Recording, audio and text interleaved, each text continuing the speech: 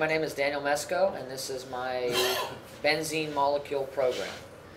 So I guess I'll start at the top. At the top we have just my imports. I imported the java.awt class. I did all of it, but I'm only going to use the graphics anyway, but for safety I brought all of it, and the applet so that I can print out in the applet.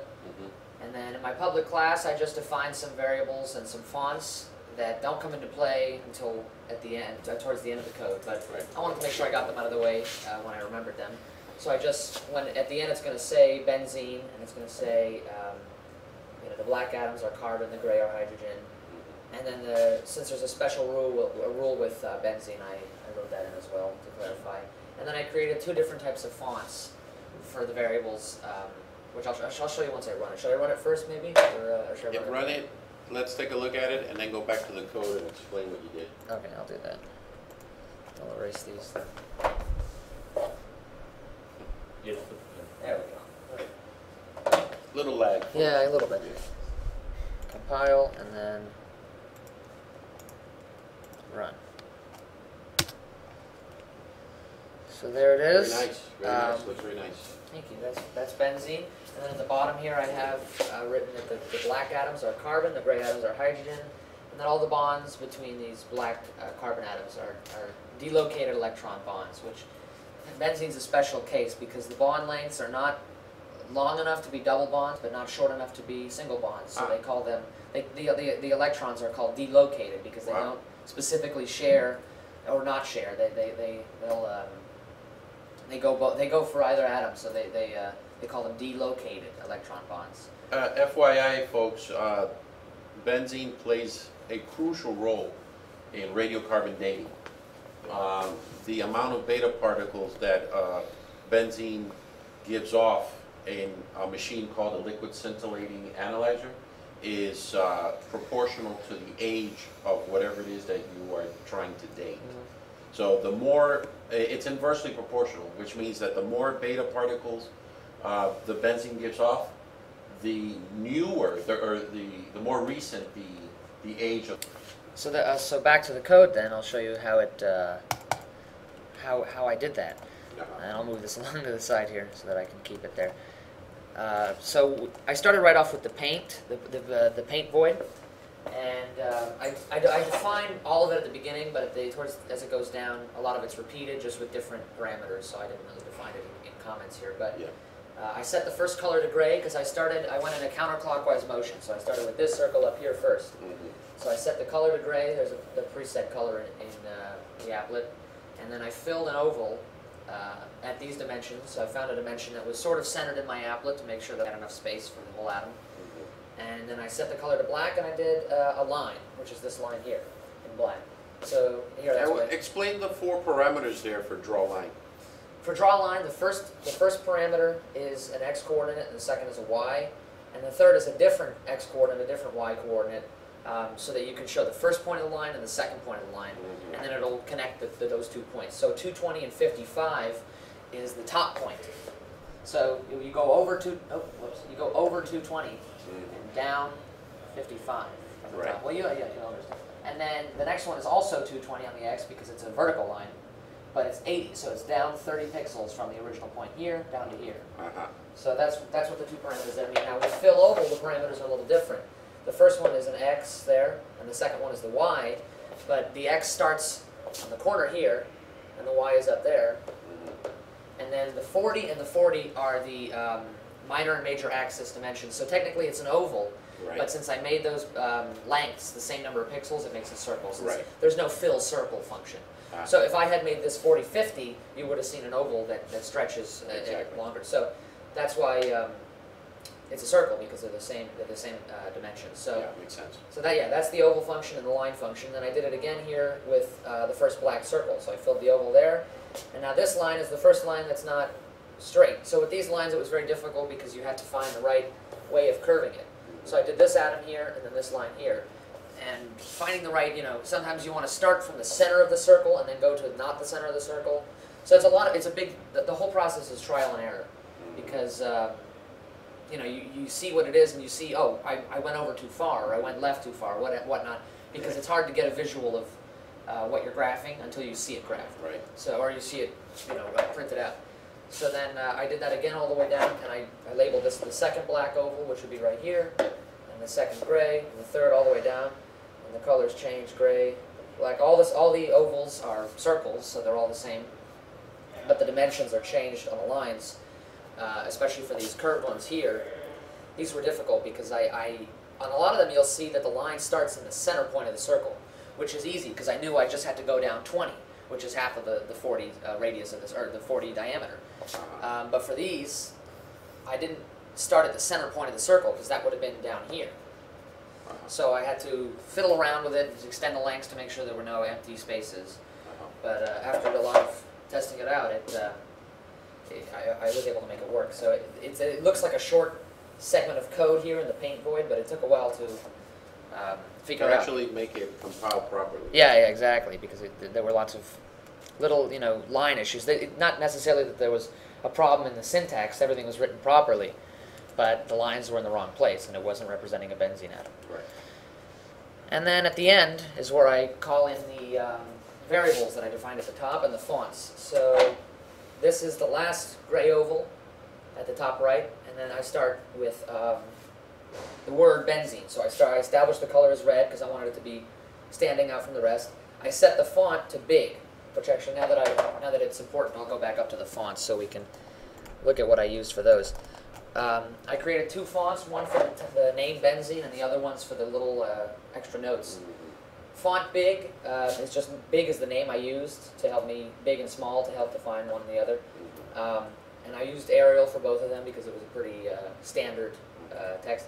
0 means that I'm not using italics, I'm not using bold, I'm not using any special things. So it's just plain text. And then the 15 and the 20 is the size. So I made big a larger size than the small. And the sizes are relatively similar to what you would see in Microsoft Word, like a 12 point or a 15 or 20. So I used some pretty big sizes for the name benzene, and then the little small notes on the bottom I used the small one. So I set the color to red here, which I can now use my red pen, and I set the font to big, and then I said to draw the string benzene, and the string benzene says benzene, and I put these parameters just by typing in numbers that seemed closer to the center of where I started, and then I messed with them just by a couple of pixels to find out where it lined up pretty evenly with the atom.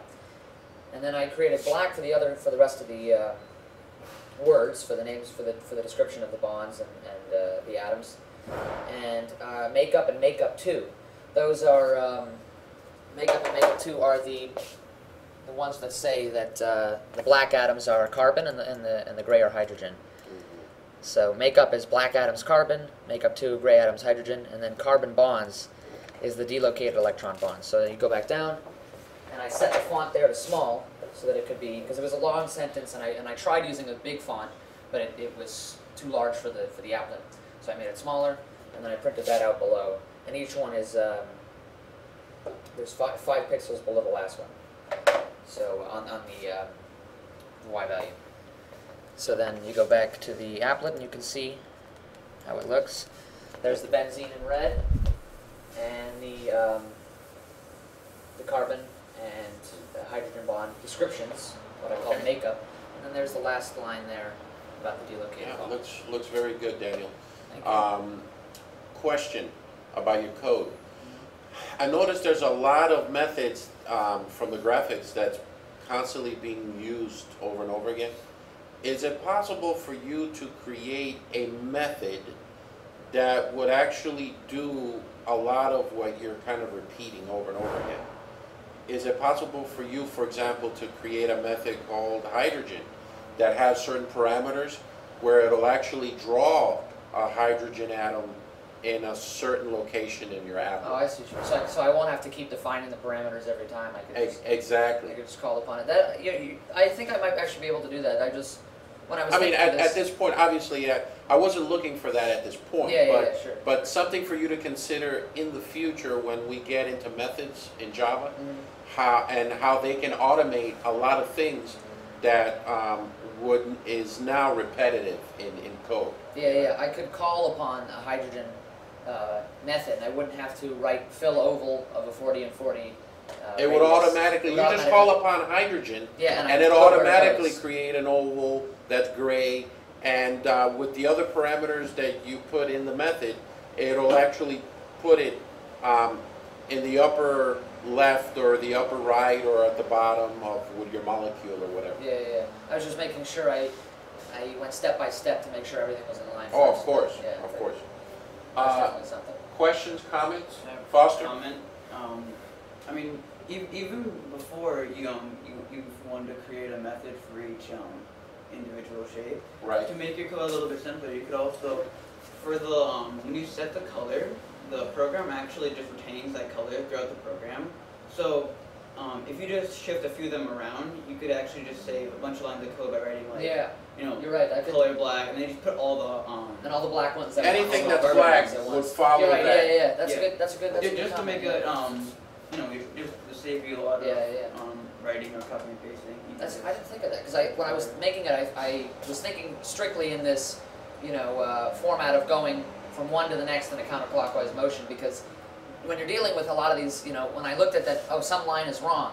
I wanted to make sure I knew which line was wrong because when you're looking at a long code like this, it's hard to tell. That's why I put these comments here, the 4th gray and the 5th black, so I could tell which one was which. Because when you're doing so many at a time, if one line is wrong, you might not know which draw line function is the one that's messed up. Right. But that's a good idea, because that way I wouldn't have to keep going black, gray, black, gray, black, which is what I ended up doing.